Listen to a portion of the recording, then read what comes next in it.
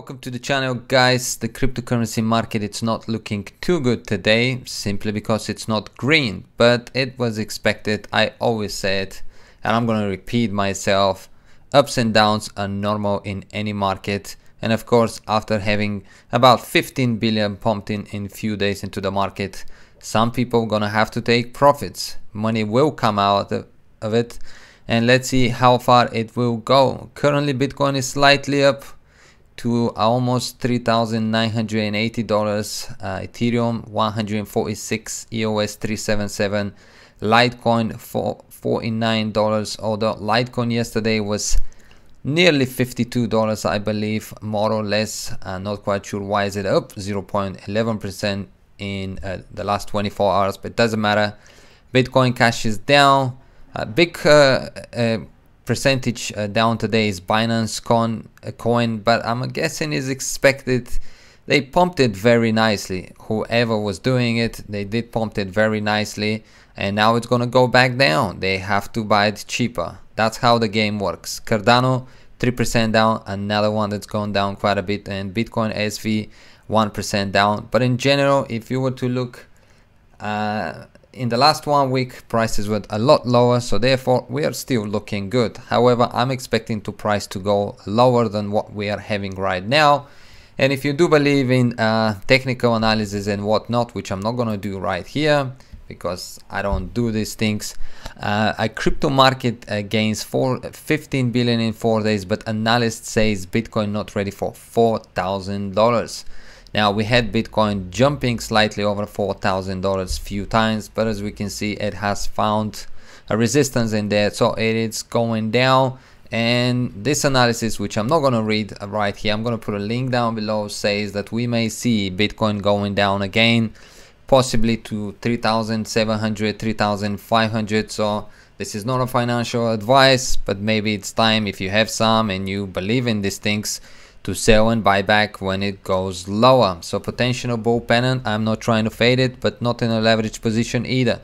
If we break down 3,800 is the first major support and may hold, but for now I'm just holding spot, waiting for long closer to 3,720.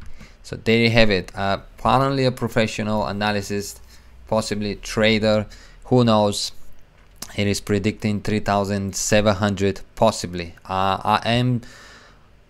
I think it will go down to that level, but again, as I said, I'm not a financial advice, so don't count on this. You can read the full analysis in the link down below. Now, Samsung confirmed the S10 Galaxy, and of course, the big thing was the private crypto key storage, which I'm not quite surprised why are we getting this breaking news when we all knew all along that that's what Samsung are actually working on. But nevertheless, we're gonna have to have some hype in the news anyway. You know, you gotta make something out of it. So there you have it, folks. Private crypto key storage. Now, personally myself, I don't think this, at least for now, is gonna bring any mass adoption or any new people to the market, simply because they have private crypto key storage. You know, the people that are already in the cryptocurrency space probably already have ways of storing their cryptocurrency keys. If you don't, it's time to learn how to do it, because it's a very dangerous thing if you don't know how to store it. But I guess for mass adoption, eventually people maybe will be you know, using it. In the meantime, I think it's just a good marketing you know, ploy for Samsung to be able to sell more phones. But I was looking at the price of these phones, and I gotta be honest with you guys, I mean, they cost an arm and a leg these days. And if you don't really need a new phone, again, not a financial advice, but probably I'll, instead of buying a new phone so I can just store my private key, I'll just store it as I am already doing it and use the money to buy some cheap Bitcoins if the price goes eventually down. Joking. So yeah, folks, no need to read the whole article once again. Pretty sure you probably have heard about it, but Galaxy S10 is built with defense-grade Samsung Knox, as well as secure storage backed up by hardware, which houses your private keys for blockchain-enabled mobile services. Interesting thing, excuse me. We're gonna have to wait and see. I'm not gonna be buying a Galaxy S10. I don't need one. It's too expensive, and I already have safe way of storing my private keys. So that's that. Now another good thing I found on the news, I should say, is MyEtherWallet. I like when I find, you know, we have things like this. You know, everyone is all going crazy about decentralization and about KYC data, and I find it very interesting when, you know, MyEtherWallet or other cryptocurrencies ventures do introduce these things, because let's be honest, that's probably a high percentage of why people entered crypto, to be your own bank, and you don't have to report to anyone and no one has to know what you're doing with your money. However, this is not the case as of lately. KYC is pretty much requested on most places, and therefore we're kind of losing where the crypto began and what the crypto was initially for. But my Ethereum wallet seems to be working on that thing, and let's see, is it gonna be successful? So Ethereum wallet provider MyEtherWallet and crypto finance platform BT have unveiled a fully regulated crypto to fiat withdrawal system, which doesn't require users to pass know your customers checks.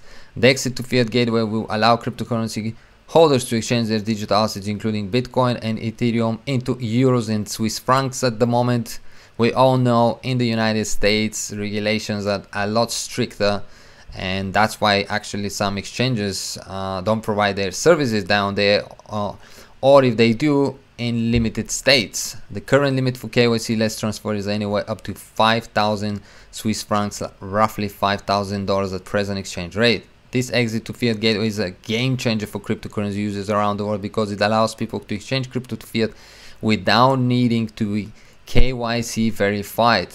I personally agree on that. If you have nothing to hide, I'd say why not use it anyway. I don't like when we have to really put KYC. Again, as I said, even if you don't have nothing to hide, that was the main purpose of cryptocurrency. Cut out the middleman. You don't have to report to anyone, and you do your own thing. Our technology will finally open the door for users to access cryptocurrency exchange service that is KYC less yet regulatory compliant. This comes as MIU announces the launch of its version 5 wallet, as well as improving UX UI, making the wallet more accessible for beginners. It comes with a host of new features. So you have, folks, again, we're not going to read the whole article, but an exciting things, especially if you are a fan of the MyEtherWallet. But even if it was not, maybe this will bring you towards their site. Looking forward to this. Unfortunately, in the meantime, there was nothing in regards to how much this may cost. Is it going to be a high percentage in order for you to be KYC without KYC, but it may cost quite a bit of money. You just never know how much they will charge for these transactions to occur. Looking forward to seeing that.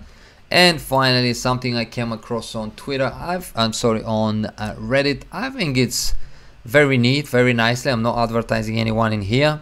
Actually, the person behind it has mentioned that so it doesn't become another failure in his life, he is working for bitcoin.com free service, and freelancers can find a job and be paid in cryptocurrency.